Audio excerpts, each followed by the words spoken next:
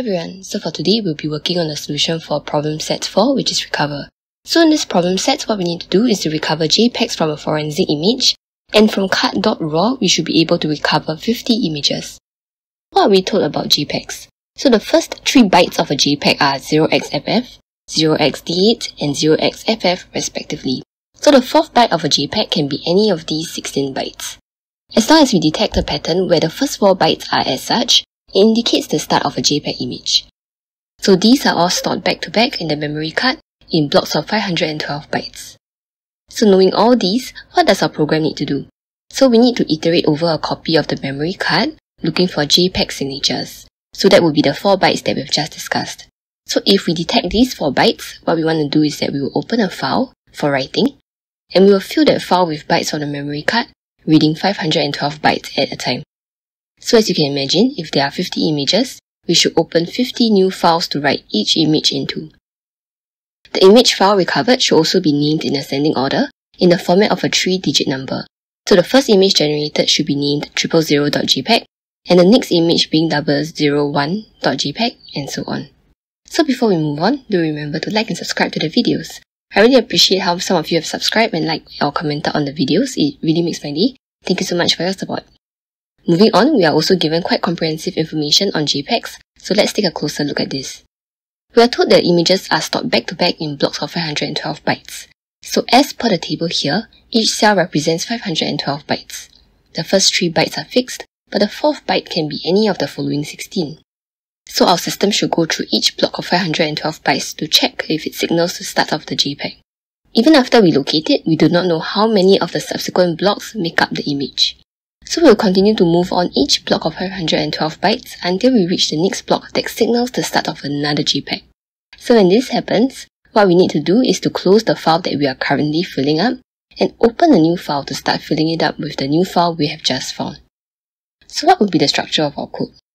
Firstly, we need to check that the user provides exactly 1 command line argument, and then after that we will open the file, and if it is invalid, it will print an error message.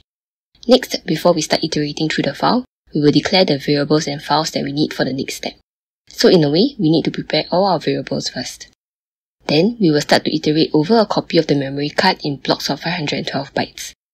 Once we detect the JPEG signature, we will create the file name, open the file for us to write into, track the number of images that we have found so far, and also write the newly found JPEG into an output file. Then, before we end, we just need to close the files that we have opened.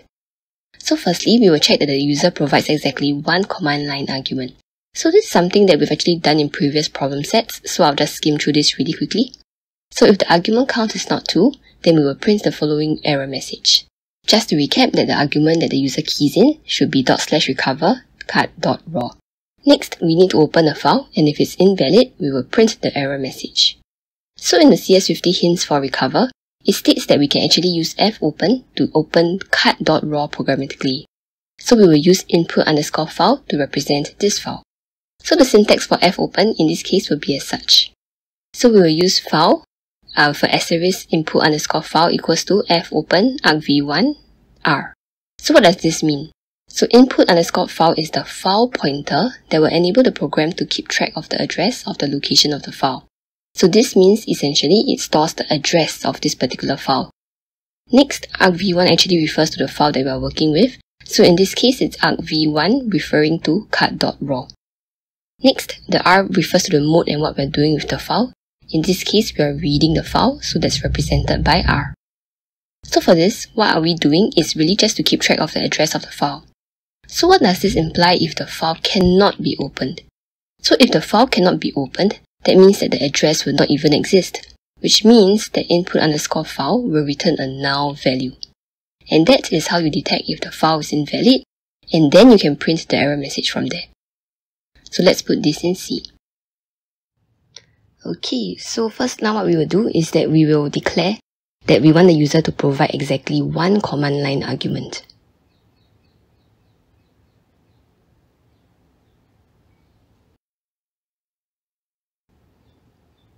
So if there's more than 2 or less than 2 arguments, we will print this error message. And then what we also want to do is that now that we have the input, we want to open it and check whether it's valid or not.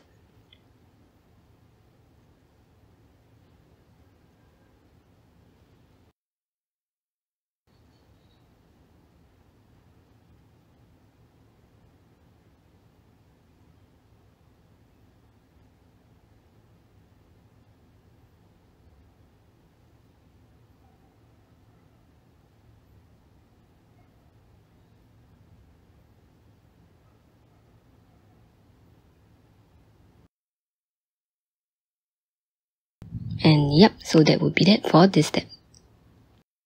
Next, we need to declare the variables and files for the next step. So what are these that we need to declare? So first, as we are iterating through the memory card in blocks of 512 bytes, we need to store the bytes in blocks of 512. So we will also be tracking the number of images generated, so we should have an image counter. And also, as we find JPEG files to recover, it means that we will be putting them into an output file.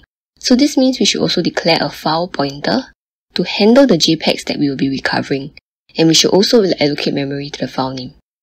So first, remember that we are combing through a copy of the image in blocks of 112 bytes, so this implies that we need to store the bytes into arrays of 512.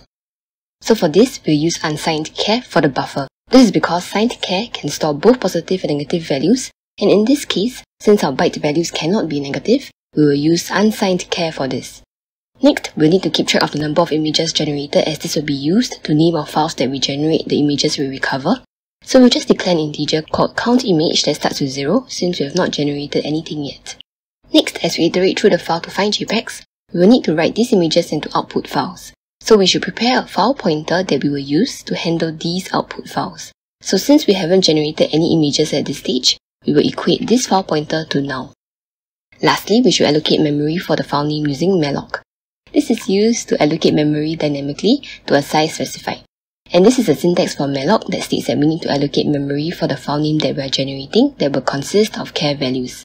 So the size t will tell the system that you need space for the char values, where the size of each char is 8 bits. So upon successful memory allocation, the file pointer that is file name should point to the first byte of the allocated memory. So it will be char file name equals to malloc 8 times size of char. So let's put this in C. So we'll first start by storing the blocks of 512 bytes into arrays. So as we discussed, we'll use unsigned char for this. Right, and then next we also track the number of images that we are generating.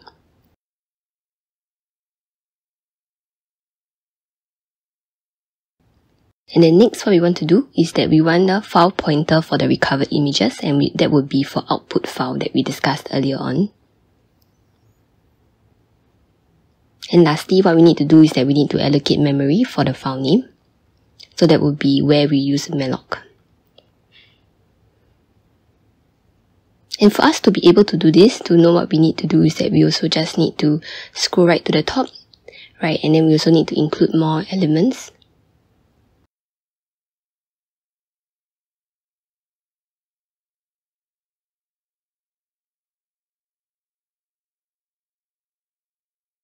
Right, and yep, so that's it for this step. Next, we need to iterate over a copy of the memory card in blocks of 512 bytes.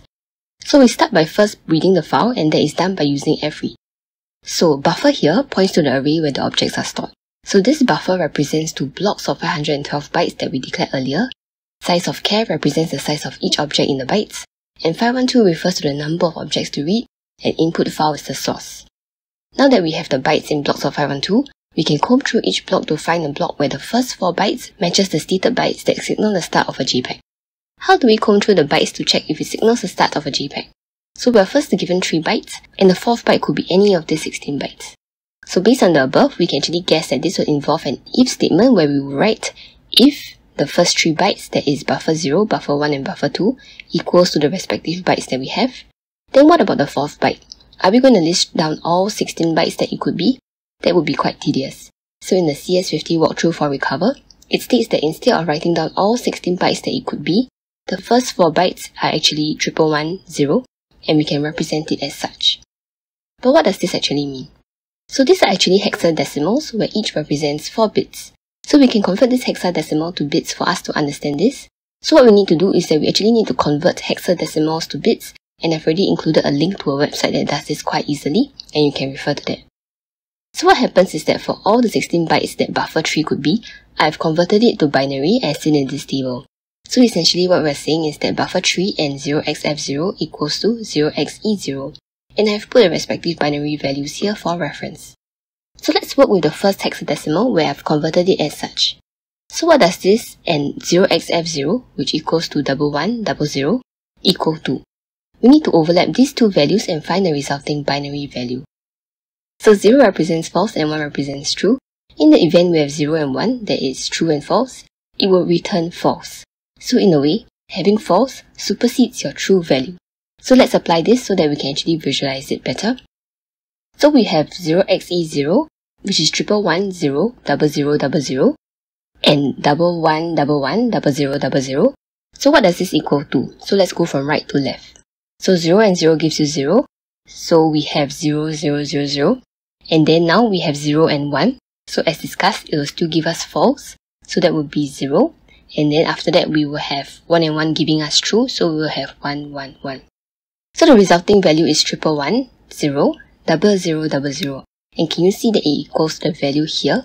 So in the event we come across this byte as the fourth byte, it confirms that this is the JPEG signal. So let's move on to the next line where we have 1110, 000, 1. And 11110000. So from right to left, we have true and false, and that's false.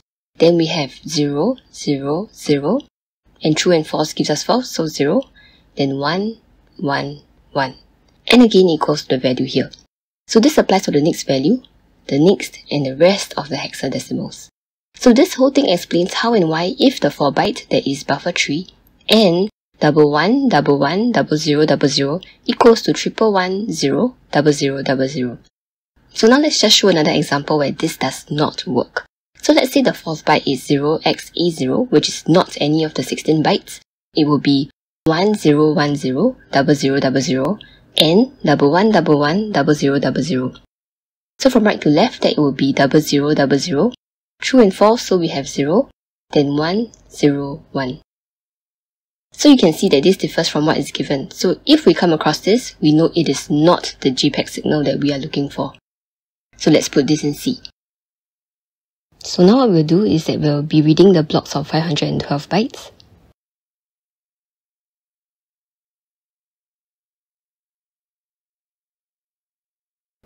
And as we read through the bytes, what are the things that we want to look out for? We want to look out for the JPEG signatures. So we will check if the bytes indicate the start of a JPEG.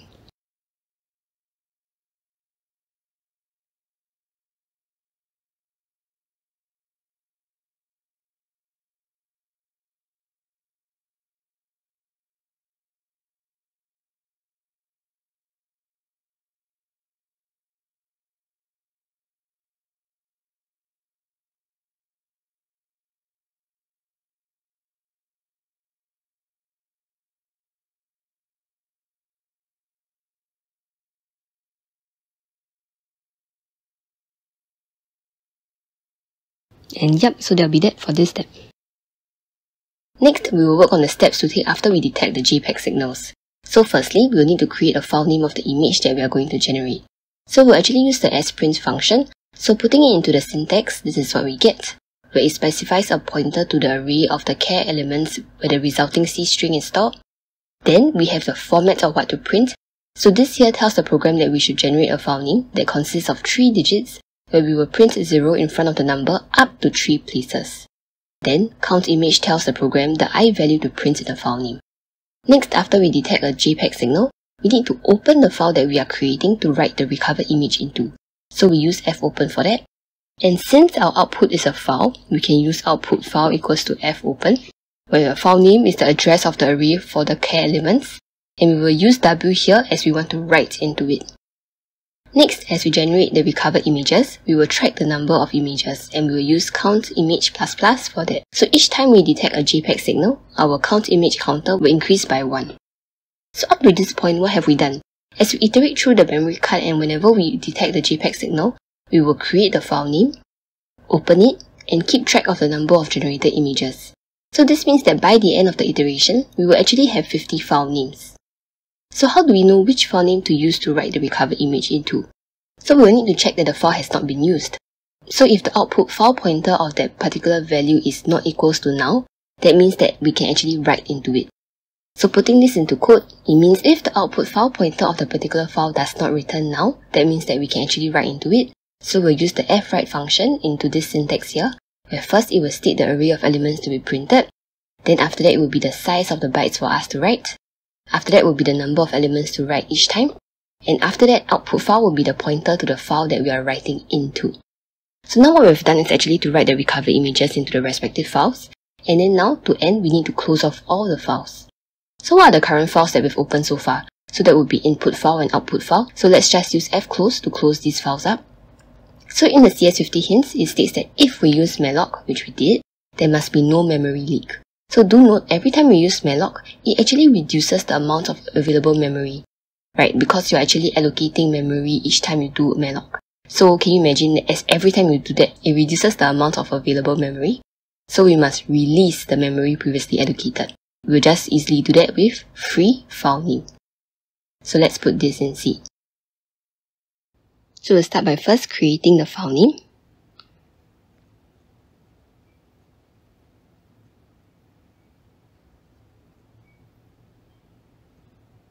So this will tell the system to print up to 3 digits, and we will print 0 in front up to 3 places.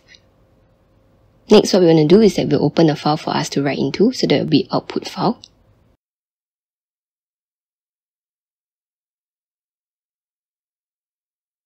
Then after that, what we want to do is that we want to count the number of images that we have created so far.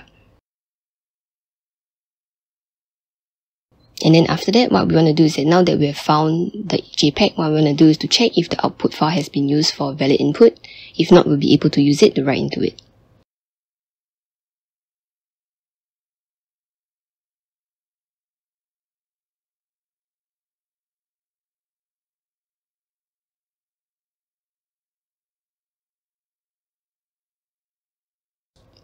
And whoops, I see that everything here is orange. That is because of this part here. Okay, we have rectified it. Okay, so now we will also close the output file and close the input file.